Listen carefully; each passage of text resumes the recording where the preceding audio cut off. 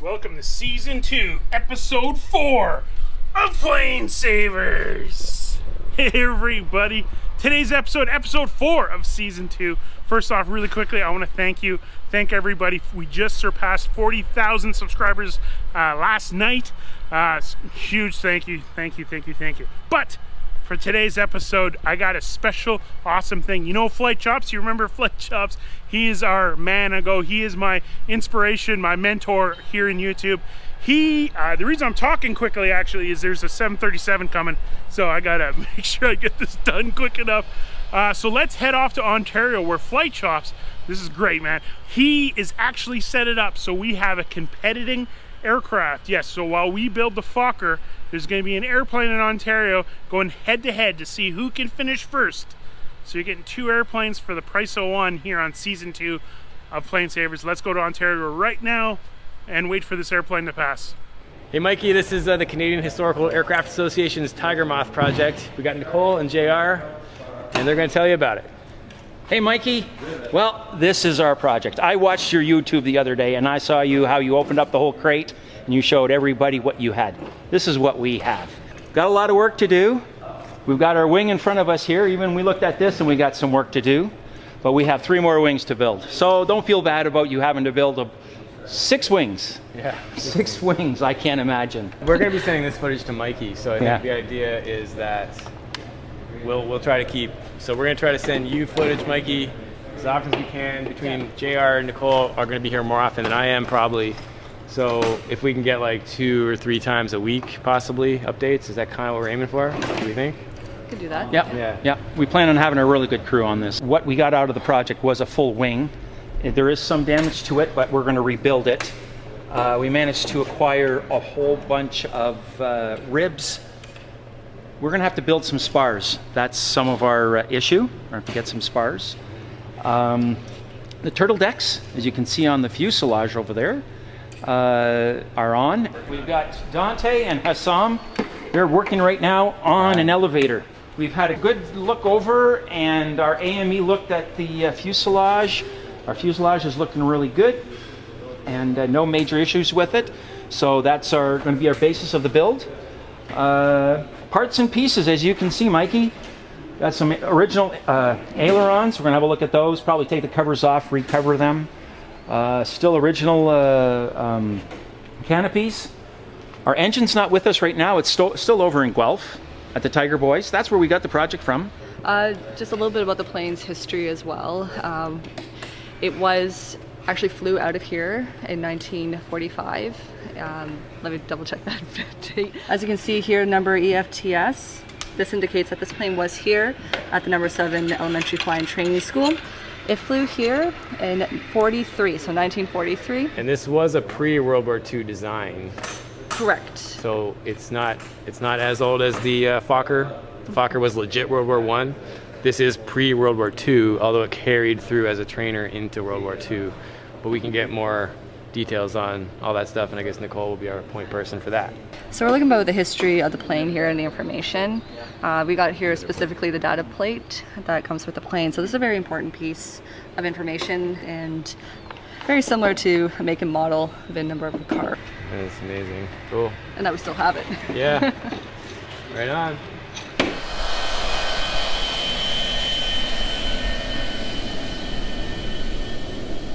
So I want to thank Flight Chops and the crew in Ontario. I can't wait to see more updates on the Tiger Moth. That's going to be so cool. Again, 2 airplanes for the price of 1, folks. Very cool.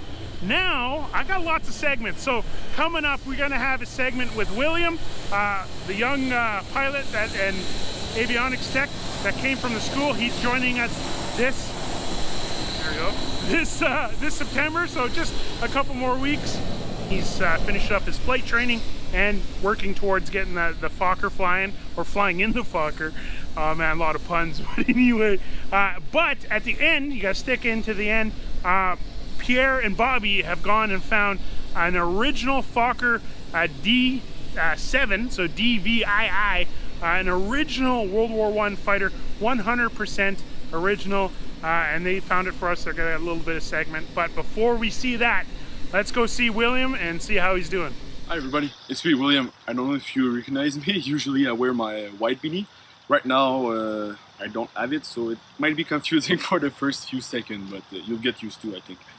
So yeah, as you might know by now, Mikey offered me the chance to fly the DR1 when we will set the date. And it's something that I think I can't refuse, and I will not refuse it. I'm excited to know more about this airplane and everything involved around it, but because I think it's such an amazing and iconic aircraft. So yeah, it's pretty much it. Other than that, in the spring, I graduated at ENA as an avionics technician, so I'm all done on this part.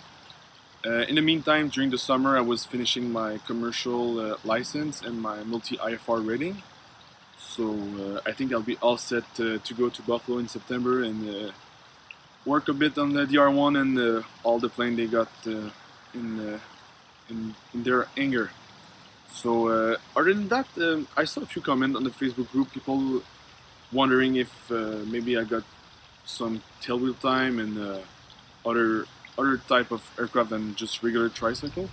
So I can tell you that yeah, I got a float rating and some tailwheel time. Nothing too crazy, but yeah, I think it can help in the process to learn to fly those type of aircraft. And yeah, so bye for now, and hope to see you soon. So thank you, William, for sending us the video. You know, it's very, very important to me that William gets all the training, not only on Buffalo airplanes, but World War I type airplanes before he flies the Fokker. So the real thing is, he's probably not going to be the test pilot. We're going to have somebody, probably a viewer that's watching this right now, that has flown Fokker DR1s as the test pilot. And eventually what we're going to do is have it so William can fly the airplane. One thing I really kind of missed with DTD is the experience. I could have had, you know, a viewer's experience of flying the aircraft. You know, Quinn's experience with the airplane was, you know, the best. But I think with this project coming up, because it's so new for everybody, that now you can live through William's eyes as he trains on various aircraft and then eventually flies the airplane. Once we know it's safe and everything's good and he's trained and we're all comfortable to make sure he's good, then he gets to fly it. Imagine that. Imagine being able to, you know, if you're watching this in the past, you've maybe already even seen the episode in the future, but yeah, imagine William being able to jump in that airplane, take it for a flight after working on it and everything. It's just going to be absolutely amazing. So I got a surprise. Actually, William's mother has sent me some photos to actually go back in time, I think to 2006, when William, you know, the birth of his aviation love. So I'm going to be showing those pictures. Check these pictures out right now. Isn't he cute? Isn't that the coolest thing ever? Yeah, going way back. This is so cool. So it means a lot to me to make sure that everything's safe and William is, you know, comfortable with everything. So we'll worry about that stuff later. But going back to it, Fokker, the Fokker DVII, I guess the D7. There's an original example here in Canada from World War I. Like, this is a war trophy that was brought in. Check this out. Pierre and Bobby have gone and filmed it for us. Check this out. I love it. Oh, hello everybody. Hello Mr. Mikey, Stella, Benjamin and the boys. Aviation Pierre and I are here in Brome to look at something really special related to your project. Pretty soon. Is it in there? Is it in that building there? In that building there is something really cool. So come along with me and Pierre and have a look. Boop. Okay, you may go. Here we are. Meet the Fokker. It's filming. Are you sure? Yeah. My red point is blinking, so I'm filming. Pierre, you sure you're filming? Yeah, I'm filming. You sure? Okay. Yeah. Okay.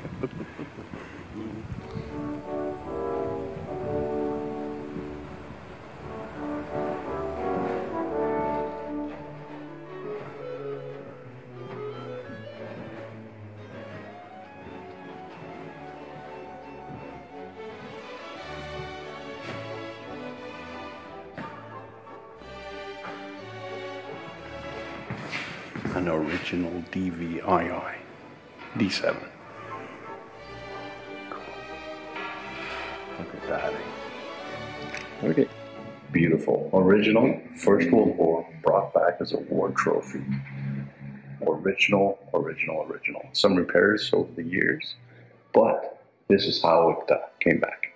22 of them. This is the only survivor. Wow. They actually had the curators from the museum in Ottawa come down here, and they checked it out, and they found it was too fragile to move. So if anybody says it should be in Ottawa, yes, it should be in Ottawa, but it's too fragile to move. And they've done a wonderful job here at the museum of showing the artifacts from the First World War. So it's cool. It looks to be well protected. I'm pretty happy about it. Smaller than I thought. Guys, look what I found. A set of stairs. So the show continues. So check this out. Look at that. Maybe we can zoom in and see. Now, there's the writing in German, but only Stella will know if it's correct or not. So I don't know what I'm looking at. There's a dispute about the S versus a Z. So there's your original German writing. And there's some tears in the fabric. Whoop. Whoop. Some wrinkling on the sides. The engine. There's the motor.